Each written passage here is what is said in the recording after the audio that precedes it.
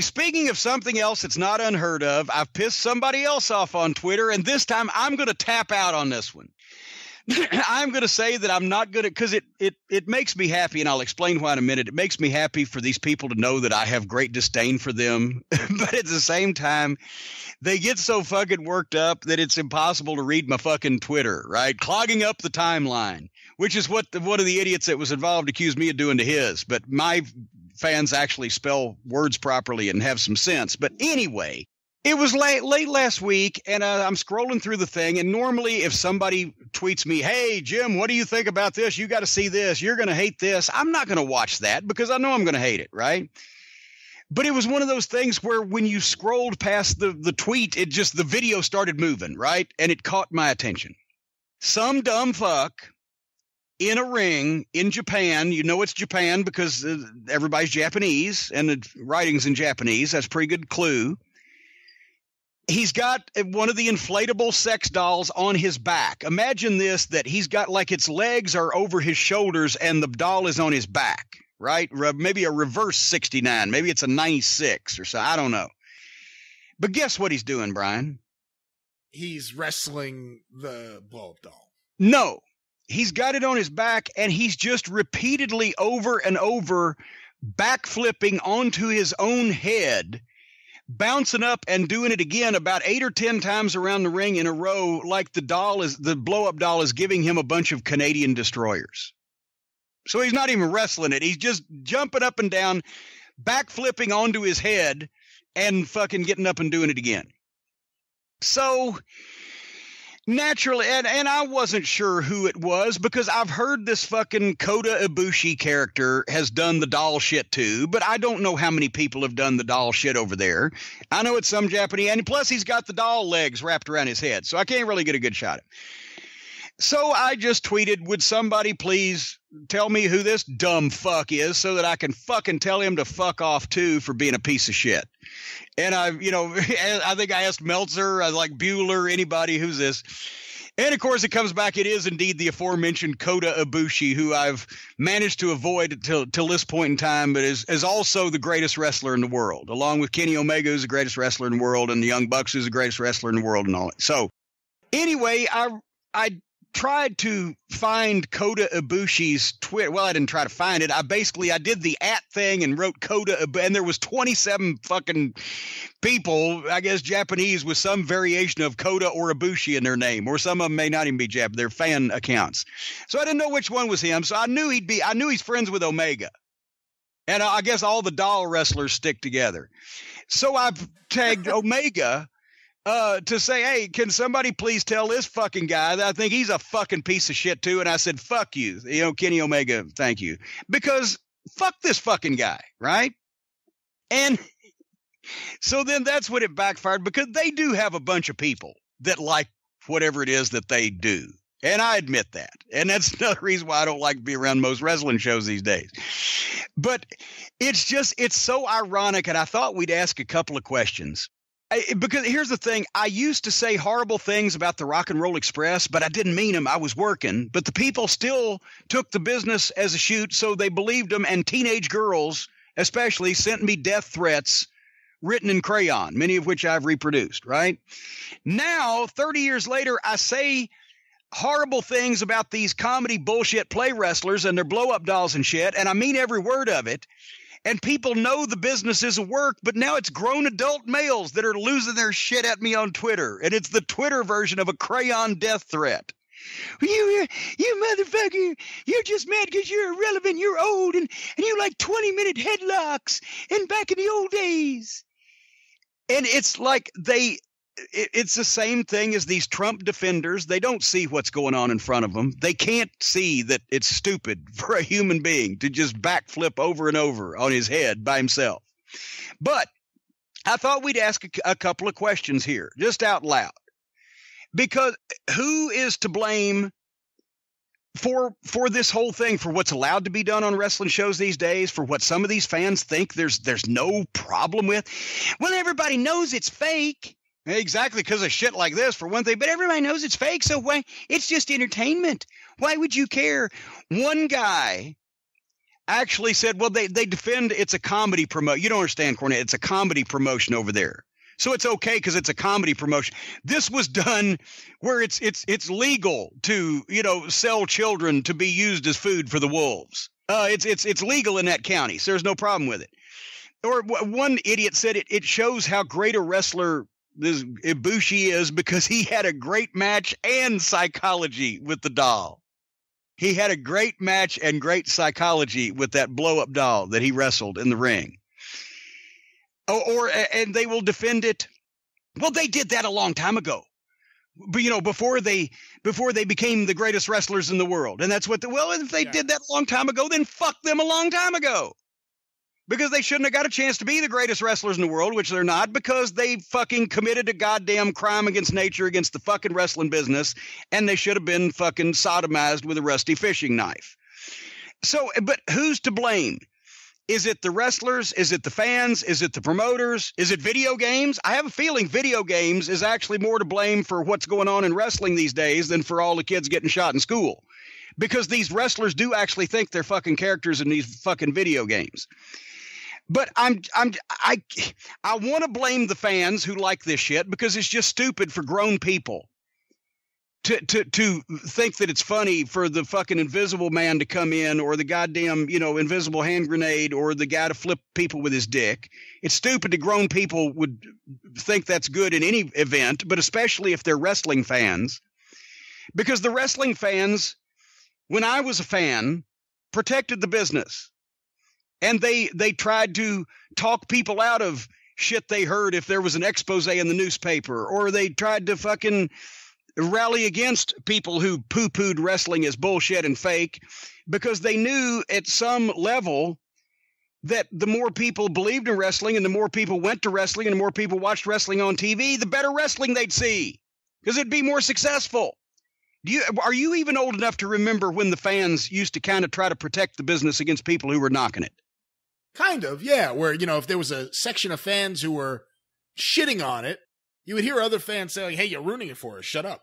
But I mean, a lot of times in our day, people who didn't like wrestling, you would try to fucking argue with them, right? You would try to represent, if you'd say what the wrestlers would say if they were there, right? You took up for the business. Now the fans are the ones going, well, it's supposed to be stupid and silly. Nobody take it seriously because it's fake. And it's just so fucking annoying. But is it their fault, or is because they are not old enough, most of them, to have ever seen this shit done the right way and to know how it was taken and presented? Is it the wrestler's fault because their favorite wrestlers tell them that it's okay to think that? That fucking inexecrable cretin Joey Ryan again tweeted, well, I saw one of the wrestlers in the fucking movie and he had an intergender fight scene, so apparently the WWE doesn't have a problem with fight scenes in movies, but just in fake wrestling. Yes, fake wrestling, the shit that you do, you fake human being, you fake fuck with your fake dick and your fucking smeared and pubic hair. Fuck you. I have disgust for you and the people who do that type of shit, because all the fucking years that so many people have spent in this business, and you come along and wipe your fucking feet on it. I hope he chokes on his fucking dick spot. But anyway, their favorite wrestlers are telling them it's okay to think this way. So is it the fans' fault? Because I try to hate these fans, but maybe it's not their fault. Maybe they haven't got so stupid that they want to see a guy in a blow-up doll doing flips, or the Invisible Man, or whatever the fuck. It's just because their favorite wrestlers tell them it's okay. And that's what it's supposed, and it's art. And we're expressing our art. When a 120-pound woman goes 15 minutes competitively with a 250-pound man and shows everybody how easy this shit is to do, when nobody sells anything, or they take the same bumps over and over, or they set each other on fire. Well, that's not easy to do. Or is it the promoter's fault? Is it because the promoters these days are often goofs too? And the first time that guys did these slow-mo high spots or whatever on shows, they didn't get disciplined or fired or slapped around like they would have. What do you think? Who has the chicken? Which is the chicken and which is the egg? What started this where this was viewed to be okay? Because the people didn't just say, hey, we want to see people wrestling the Invisible Man. Somebody had to do it first, right? Or is it the promoter's fault for starting to put up with it? What the fuck? Just because it'll sell a few tickets to these cretins in a fucking rec center somewhere, we have to be permanently exiled as a goddamn, joke bit in between the plate spinner and the fucking talking dog on the Ed Sullivan Show? I think a large part of it goes into the discussion about the changing demographics of wrestling fans. Basically, everybody that fucking wanted to take it seriously has long since been run off, so now we're just left with this subset that's going to fucking watch the dog and pony show, is what you're saying. I mean, there's a certain style that appeals to a certain fan. I mean, I don't know if those matches with, let's say, any of the ones you're talking about with an inanimate object, I don't think those appeal to the average family that are going to a wrestling show or any old people that are going to a wrestling show. It's one fan. It's a 20-something-year-old white guy in a T-shirt to 40-something-year-old white guy in a T-shirt. But I want to set one thing straight, though. Also, one article, the guy sent me a link to, said, well, what do you think of this? They said you said this. The article on somebody's website said that I was critical of Omega and these guys because of their high spot centric style. And that's why that I'm just all like, they're doing too many goddamn super kicks. So I'm going to wish them boiled in oil, and I think they should all die. I don't know how much plainer I can make this. Does anybody listen anymore? Does anybody understand the English language? I don't care if they want to paralyze themselves taking goofy bumps and doing too much shit. It makes it harder for everybody else, but I'm not in that business anymore, so I don't care. Let them all take bumps and just bump themselves until they're all black and blue and paralyzed and have fucking bones sticking out and shit. Let them do all the fucking goofy bumps, don't sell anything. That's fine. But when you come to the slow motion kung fu routines and the men against the women and kids and the blow up dolls and the Invisible Man and mocking the business that you're in so you can make $1 because you're substandard in the talent that's required for this, or you don't have the mental capability to have the discipline to realize that you've been allowed into something that you should respect, like an Omega who has great talent, athletically. I'd love to like his wrestling. I've watched it. I don't even like it really that much for reasons I've said here, if he hadn't wrestled a doll and a kid. But fuck him. He's disqualified. If you're mocking the business so you can make $1 and just fuck everybody with real talent that could do it the right way, fuck you. I don't care how many fans you got. You got a bunch of fans, but I ain't one of them. And I ain't going to be. They disgust me that they're allowed to get away with this shit and that they're convinced that they've convinced this many people that all wrestling is a joke to be laughed at. And yes, it doesn't happen on a mainstream basis with the WWE. So now we're talking about the WWE being the more serious promotion because at least they don't have the Invisible Man. And people wonder why I don't want to have anything to do with this shit anymore. I'm embarrassed. It's like I'm embarrassed of this country because we have a fucking idiot in the White House that we're responsible for electing. And I'm embarrassed I have to ask before I appear on anything related to a wrestling show. Is it going to be a wrestling show or are you going to have fucking phony shit and goddamn intergender bullshit and fucking fake hand grenades? I have to ask first. So, and if we have this Ibushi and this Omega who did this years ago, because I'm just seeing it now in this country over the past few years, if we have them to thank for starting this shit, then fuck them. I wish that God that Giant Baba would have still been alive so he could have called the fucking Yakuza to cut the fingers off of or take care of whoever operates this fucking DDT business. Because if Baba was still alive, we might not have had to suffer through all this shit. People may not look at us like we're the fucking idiot that runs the Ferris wheel at the county fair in the wrestling business because of goddamn stupid people doing stupid shit like that and setting themselves on fire and fucking diving off the roof. What do you think that how would you present that news to Giant Baba? Baba, there's a new wrestling promotion that's opened up here in our fine country of Japan that features guys wrestling competitive matches with 9-year-old girls and inflatable blow-up dolls. How would that news have been delivered? I never thought of it in that context. The idea that Baba died in what, 99? Yeah. Imagine if he had been alive to see just not. It would have killed him. It would have killed him. I mean, Inoki's, a nut and I guess a multimillionaire. And I don't know if he would have been wounded, but it would have killed Giant Baba. If he had still been alive, it would have killed him. To see in his country, I know he would have done something. They would not have been. Can somebody that's an expert on Japanese wrestling? I want them to tell me that if Giant Baba was alive, that he would have fucking somehow or another put the kibosh on these people. Paging Fumi Saito. Get in touch with the show. I wish they would, because I can't imagine that would have, and as much pull and as importance and as much as a legend as Baba was, and he had network television and et cetera, certainly to God, that he would have been able to do that. And I think that would have been too far. I mean, Onita was around with the hardcore stuff, but that would have been too much for Baba, I think.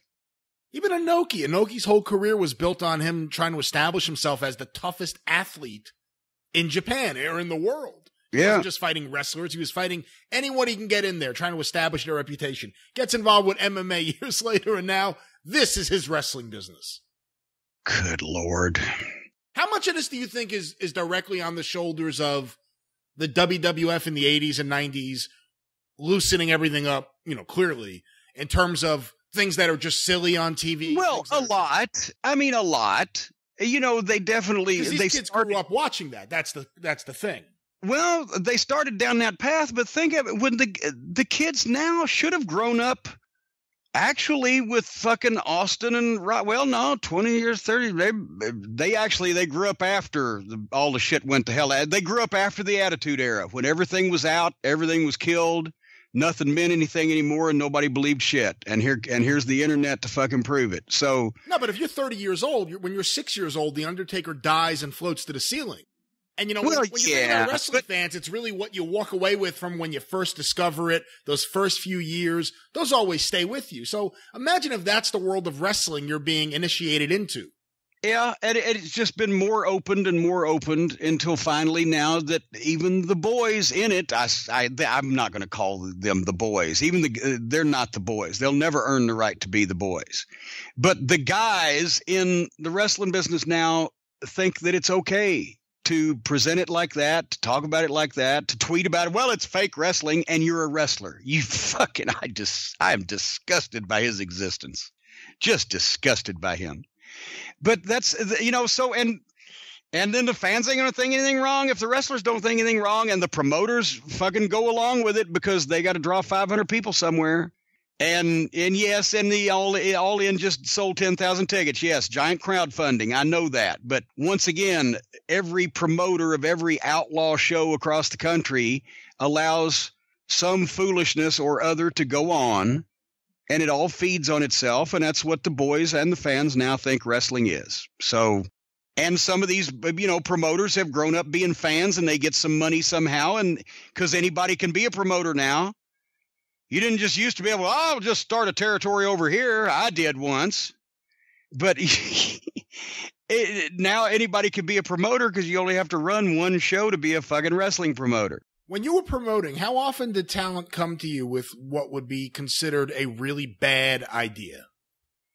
Because it seems like a lot of the talent's ideas are what gets on a lot of shows. So I'm wondering, 25 years ago, did talent come up to you with ideas that you would have to shoot down? Well, yeah, but not the same kind of bad. It might be, no, we shouldn't do that for a finish, or no, let's not do that for a promo or whatever. Yeah, I've been pitched a lot of bad promos, but nobody that I ever worked with ever came up to me and pitched doing something with, once again, with blatant and obvious cooperation between the two people in the ring to drop any pretense of a contest or a match or a fight or whatever, and just do some silly hokey shit together with each other, or against an invisible man or whatever.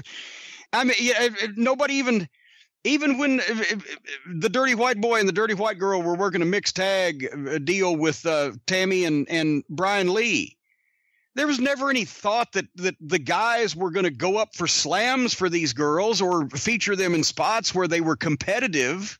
It was worked like it should be for the personalities involved. And so some ideas would be bad, but nobody ever pitched to me.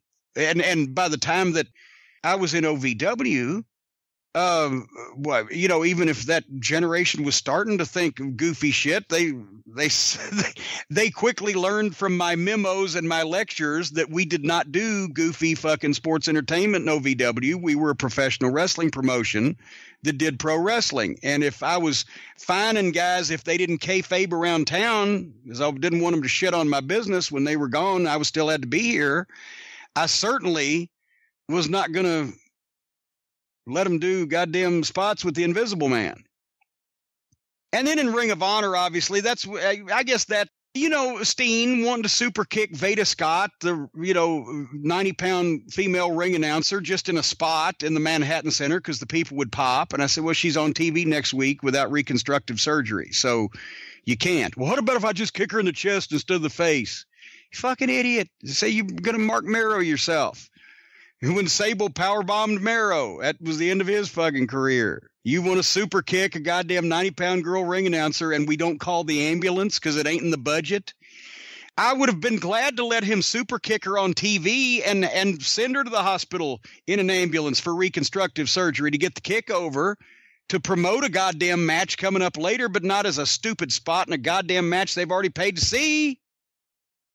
The guys, it just got so off kilter as to what this business is versus what they fantasized it to be when they were watching it on TV. And then when they all got into business, they were just being let to do things. And there was nobody with 30 years of experience and strict control over everything that was presented, as there was in every other company going back ages, to filter out and weed out shit that Jared, this is how sharp Jerry Jarrett was. One of the first entrance songs that the Rock and Roll Express used was Rock and Roll is King, right?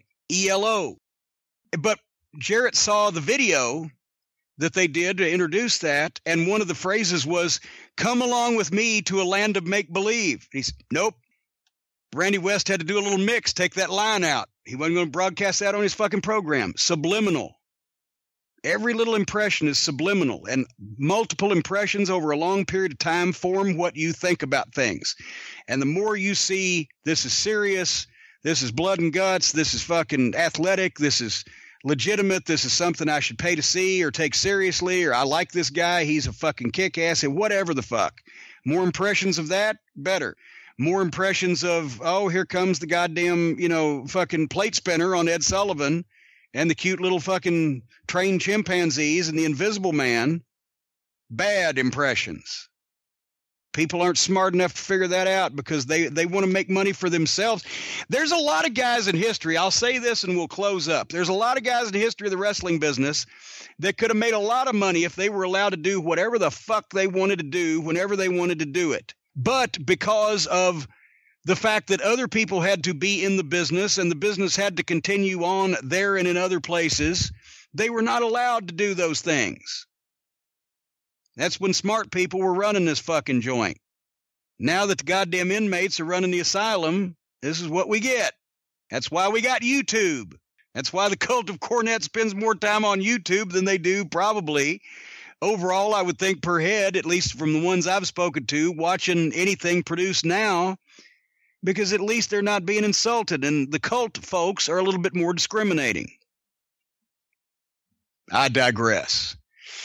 That's it. You can always let somebody do anything they want to do, and they can make money. The question is, do you want them to make themselves money, or do you want them to make you money while they make themselves money? If you're a promoter, you control what goes on your show and in your universe and in your business. And all the promoters together universally agreed on the one thing: don't make these fucking guys make our business look like a fucking joke. And when they stopped agreeing to that basic principle and Vince headed us down that garden path, it's been shit ever since. When you think about it, it's been shit ever since. I mean, it's not saying there's not been any great wrestling in the last 30 years, but the direction of the business and the perception of the business amongst the guys and the fans has never been fucking less serious. And that's just the way it is. Bruce Hornsby in the range. That's the way it is. Some things will never change. I don't have a comeback. I've got to go away. And now you've made me grumpy, Brian. You've made me grumpy. I'm in a bad mood. I'm going to go out in my yard and rake something. What did I do? You made me think and talk about all this stuff.